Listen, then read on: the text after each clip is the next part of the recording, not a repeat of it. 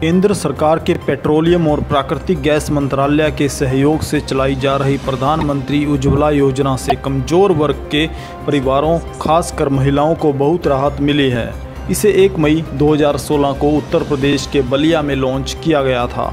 इस योजना के तहत सरकार ने गरीबी रेखा से नीचे जीवन यापन करने वाले परिवारों को घरेलू रसोई गैस का कनेक्शन उपलब्ध करवाया था।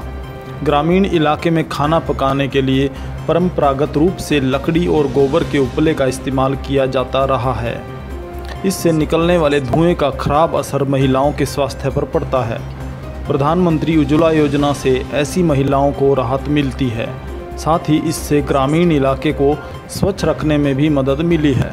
सोमवार को अंतर्राष्ट्रीय ऊर्जा एजेंसी के कार्यकारी निदेशक बिरोल ने प्रधानमंत्री मोदी की उज्ज्वला योजना को एक माइलस्टोन कामयाबी बताते हुए बधाई दी है। इन्होंने कहा है कि इतिहास में पहली बार इतने गैस कनेक्शन बांटे गए हैं।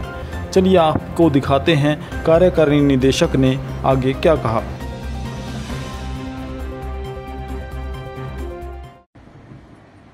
Today in the world, premature death of women and children because of the primitive cooking is a major problem.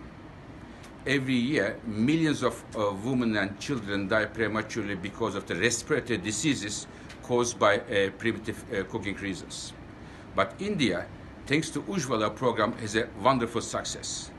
On 7th of September, Prime Minister Modi made a major achievement. It was a milestone for the global energy history that the 18 million LPG tube is already distributed. As a result, Indian women and children have a wonderful news. It's a good news not only for India but for the rest of the world, as it's a source of inspiration for many women and children around the world. ताज़ा updates के लिए अर्थ प्रकाश TV को subscribe करें और bell icon को press करें।